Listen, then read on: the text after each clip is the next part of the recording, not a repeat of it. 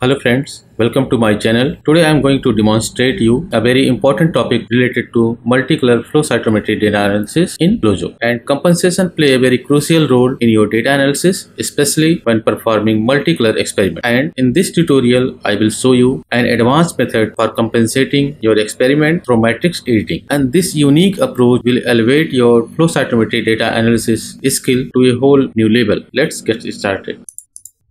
But before going through this tutorial, here I want to show you the detail of experiment and the data that I am going to use for this tutorial. So you can see I am using 14 color panel for my experiment for identification of different CD4 T cell subset from human PBMCs. You can see here I gated the CD4 T cell from the lymphocyte population, and further I gated different CD4 subpopulation TH2, TH1, TH9, TH17, T helper, T follicular helper, term memory, NAV, central memory, T regulatory cell and TR1 cell. And I acquired this data in BD LSR Protesa machine. You can see here the configuration detail. This machine have the 4 laser: blue, red, violet, yellow, green laser. Apart from this, here I am showing the detailed information about the experiment. Experiment CD4 T cell, the population, sample human PBMC. First group is single strain bead control for compensation during sample apposition. So you can prepare the single strain bead control using the bead for every parameter that you have in your panel. Except the live dead parameter, you have to use the cells in place of bead so that you can use this parameter for compensating the machine. But you can use the cells as well in place of bead. But in that case, you have to use the pan marker. Like in my case, I am using the CD4 T cell or lymphocyte. So I selected the CD3, CD4 marker having the different fluorochrome. You can use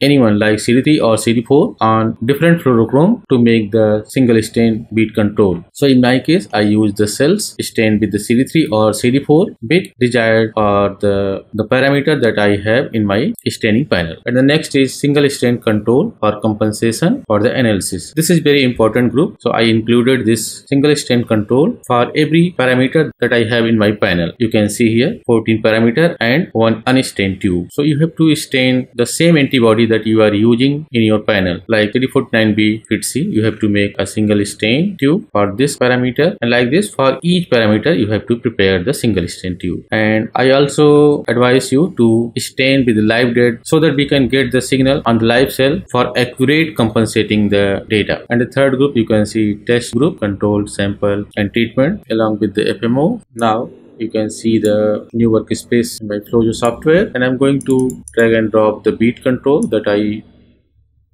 prepare using the cells. And I'm also going to create group for the single stain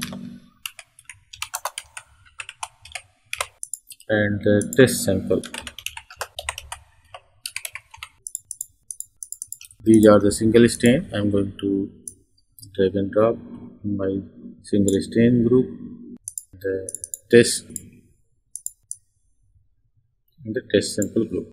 So now I'm going to show you the conventional way for the compensation. I'm just going to double click on my unstained control, selecting the population.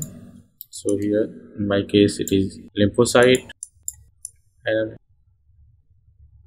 adding this group, my compensation group.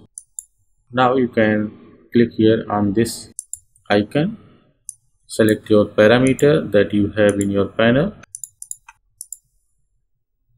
Here you can see compensation window is open, and the first thing you have to check here, the parameter and the sample tube should be the same, otherwise you will not be able to compensate your experiment. So everything is right in my case, but you have to take care of this. And here you can see the compensation method is traditional, but you can also use the auto spill or auto spread to compensate the experiment. And you can check the plot for each parameter, and you can adjust if you want to adjust any gate here. Like in case of PerCP, you can see negative population is selected, so I'm going to change the location of this positive population. And now you can apply your compensation to your group or all sample, or you can also drag and drop to your group to apply the compensation. You can see it is now showing red color here. You can change the color as well from here for any compensation group like this. You can also apply to the test sample. In this way you can apply the compensation very easily in your data analysis. But today I am going to show you how you can improve your compensation by using the matrix editing. So if you click here on the view matrix, you can see the matrix window is open.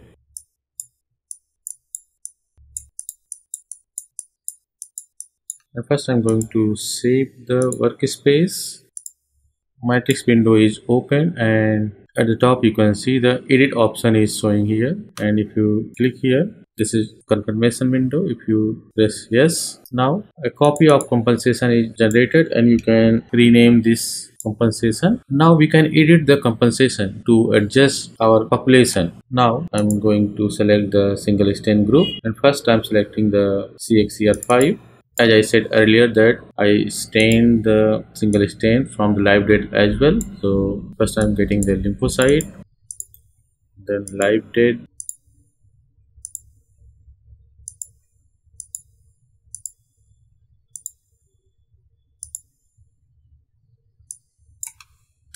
these are the live population. In my case, I'm going to apply this in my group, and I'm going to just double click, and here at the left side I'm going to select the parameter that this tube have, like CXCR5 VB421. So I'm going to select the parameter CXCR5, and I'm going to change the type of the plot. So I'm going to use the contour plot, but you can use whatever you want. And if you change the parameter first here like CD3, I'm going to transform the axis,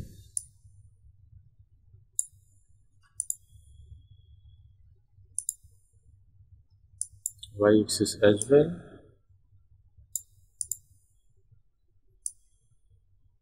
So we are looking for the single stain CXCR5 VB421, and in the matrix I have selected the compensation that we have created the new copy. Like we can edit this compensation, and I'm going to select the sample single stain CXCR5 and the preview population the live cell, because we have created CXCR5 versus CD3 on live population. And if you uncheck this overlay of uncompensated, so you can see the population CXCR5. So just zoom little bit. So here you can see the CXCR5 parameter, and in case of MSIN, that is VB510, the population is deviated from the axis, and like this in VB605 condition as well. So how we can correct this? That's why creating matrix is very important to correct the data using single stain. So first I'm going to show you for CXCR5 421. I'm going to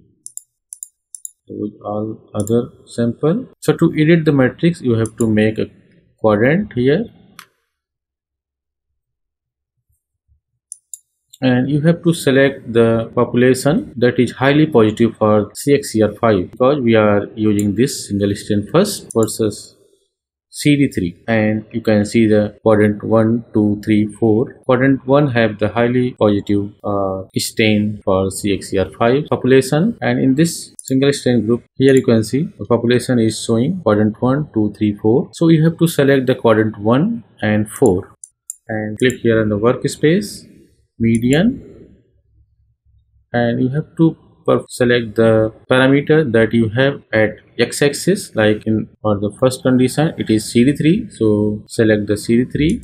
So we are looking for the median of CD3 at quadrant 1 and 4. Quadrant 1 is highly positive for the CXCR5 and quadrant 4 is negative for CXCR5. And you have to see the value of median in both the quadrant 1 and 4. Make sure that these values are nearly similar, like plus minus 5.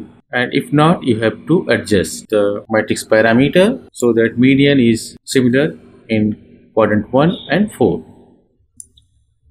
And you have to select the parameter, the compensation matrix CXCR5. You can see the CXCR5 here and drag this window to the CXCR5 so that you can edit this horizontal line for all the parameters. Here you can see the APC size 7, CD3. If you CD3 like this, in this case maybe you can see the plot. If you select again CXCR5, quadrant gate is added here. For the CXCR5 BB421 CD3, then select again the x-axis parameter and change the other parameter. Like the next is Alexa4 488 CD49B. Transform the axis. Again make the quadrant. Now select the quadrant 1 and 4 for the CD49B parameter for CXCR5 BB421. Now select median and the parameter on x-axis. Here you can see the median value of CD49B in quadrant 1 and 4. Due to continuous name of the quadrant, you can see 5 and 8. 5 and 8 here. And you can see the median value 234 in the quadrant 1 and the quadrant 4 168 in the quadrant 4. So we have to adjust the matrix value here so that we can get the similar median value for CD49B. So we have to see the CD49B parameter here. So this is CD49B column and I'm going to change the value here minus to 0. Press enter. Now you can see value is changed 122 and quadrant 4 is 162. You can see the cell is shifted from right to left side, but you have to make the median value nearly equal. So I'm going to change the value here 0.4642. So I'm going to change the value 423. Press enter. So here I just want to give you very important tricks that if you make the small changes, this will not show you very easily. So just try to put any random value like 1 and then again put the 0. Press enter. Then you can see the changes like 163, 134. Again I'm going to change the 3 to 2. Press enter. 46. Now I'm going to change again 2 to 1. Going to change 1 to 0. So you have to adjust the value so that you can get the similar median value in quadrant 1 and 4.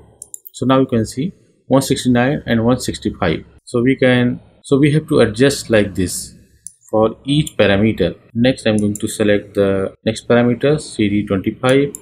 Change the transform the axis.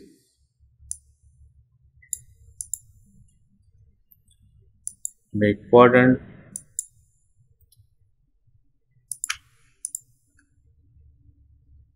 Median. CD25 in this case.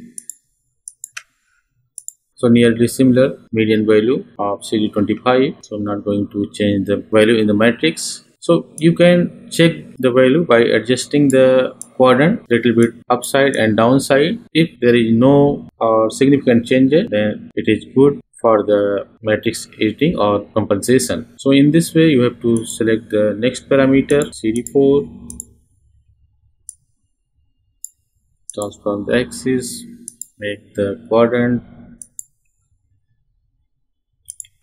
Again select the quadrant 1 and 4, median for CD4. Now you can see 13.4 and 8.68. So I'm going to adjust the median for quadrant 1 from the matrix. To decrease the value of quadrant 1, you have to increase the amount in the matrix. So CD4 is Alexa4 700 in this column. So I'm going to edit this value. So 0.2312 random value. So cell is shifted very much at the left side. So I'm going to change the value here 0.2 to 1. Value is not changing. So I'm going to put here 1. Press enter. Again put 0. Press enter. So I'm just putting the 0 and 1 to change the value, because if you are changing very small amount, this will not refresh the data. So that's why I'm putting the 1 and 0 or the same value, just to change the value in the small amount. So you have to keep in mind. So press enter. Now you can see the 7.6 and minus 4.96. And I'm going to decrease the amount here. Value is not changing, so I'm going to put 1, press enter, again 0, press enter. Now you can see value is nearly similar in quadrant 1 and quadrant 4. So you have to adjust the median of quadrant 1 and quadrant 4 using the matrix. In this way, you have to select the next parameter, live date.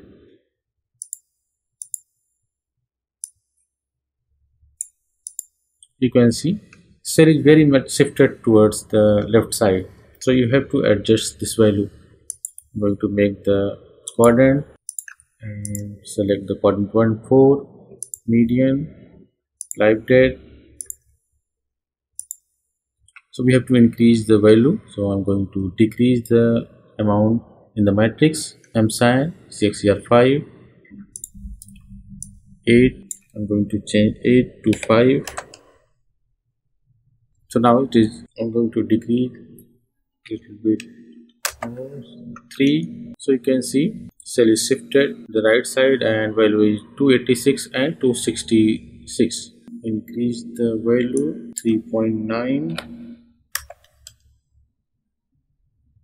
4.2 or 1, 4.2, 1, 2, 1, 3. Now you can see the value is 254 and 265. I'm going to leave this. So in this way you have to adjust your median value for the parameter present at the x-axis. So we are working on the parameter CXCR5 BB421 in the single stain group. So in this way you can edit the matrix for this parameter for every other parameter in your staining panel. So I'm not going to show you for each parameter, but after finishing this, for each parameter you have to select the next parameter. Like if you click here, this is leg 3 BB786, so you have to select the y-axis leg 3, and again you have to follow the same thing for all other parameters for leg 3 to edit the matrix. So in this way you have to edit the matrix for each parameter against every other parameter, and you have to adjust the median.